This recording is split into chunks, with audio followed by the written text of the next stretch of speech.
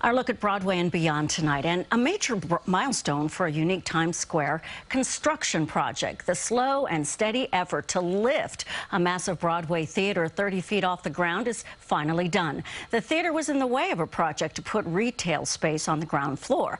But as CBS 2's Dave Carlin reports, instead of destroying the landmark Palace Theater, developers got creative and saved it. All right. You must be protected.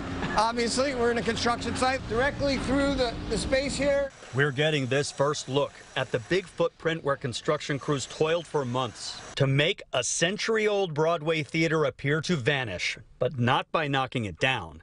It's now up above, raised 30 feet, fully intact. An engineering marvel.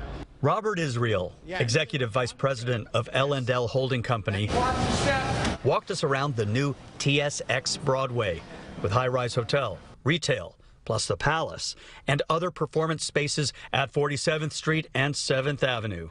The Palace dates back to the days of vaudeville.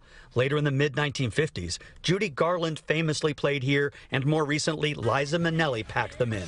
We wanted to make sure that the Palace stayed the jewel that it is. The work began by detaching the Palace from its foundation, then ringing it with 6 feet of concrete.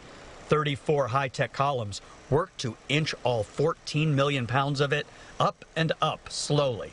Just lifts very smoothly. It's like a very small, strong piston. To see where the theater is now, Going up to 3. we took the elevator to this level where the gem of a theater remains sealed off for now. What also is at this level is the stage that we are creating out to Times Square. This is the space for the additional stage, flashy and high-tech. Other landmark buildings have been moved, but laterally. This is a unique project in that it lifts the structure.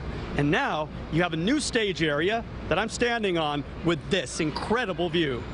Back at street level, check the exterior to see the line of red brick facade that used to be at our feet, now way up over our heads. Seeing just what's possible these days will lift your spirits. In Times Square, Dave Carlin, CBS 2 News.